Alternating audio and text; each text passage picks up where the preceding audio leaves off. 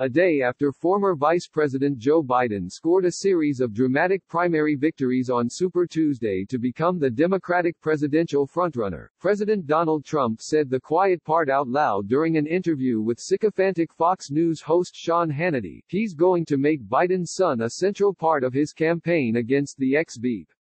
Appearing on Hannity's primetime show Wednesday night for another rambling friendly phone chat, the president first made sure to praise the Fox host, who's been described as the White House shadow chief of staff, and other network personalities who've shown him sufficient loyalty and obsequiousness. After getting that out of the way, Trump was asked about Senator Ron Johnson, RY, suddenly announcing on Wednesday that he'll be ramping up the Senate Homeland Security Committee's investigation into Hunter Biden and his employment with Ukrainian gas company Burisma. Johnson said an interim report would be released within a couple of months. It has to be a campaign issue, Hannity said. How do you plan to use it, or do you plan to use it?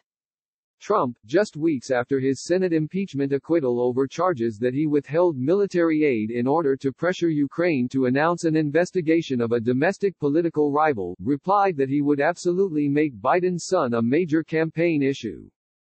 Complaining that Democrats in the primary didn't use the Ukraine scandal against Biden early in the primary, the president asserted that wouldn't happen with the Republicans, I can tell you. That will be a major issue in the campaign, Trump added. I will bring that up all the time because I don't see any way out for them.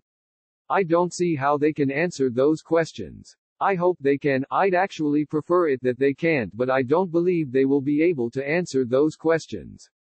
That was purely corrupt. During Johnson's announcement of the new phase of his investigation, he told reporters that these are questions that Joe Biden has not adequately answered, and he'd want these questions satisfactorily answered if he were a Democratic primary voter.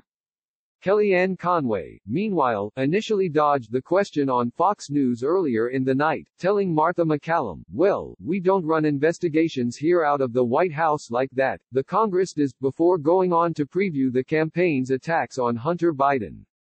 It's political lore that Howard Dean's 2004 presidential campaign came crashing down the night he screamed into a microphone after losing the Iowa caucus. In reality, the end was clear weeks before. It was guttural, at first, a growing sense that he had to expand his coalition of supporters, followed by the realization that he couldn't bring himself to do it.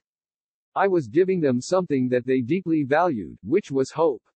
And to pull back and become the establishment figure I knew I had to become, in order to become president, was really hard to do, Dean said a few years back.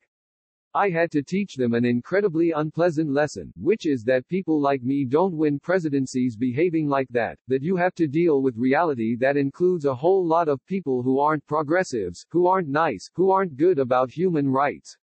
I knew I had to make the turn. And I couldn't do it. I just couldn't do it. 16 years after Dean came to that epiphany, another Vermonter running for the presidency may be having a similar one of his own.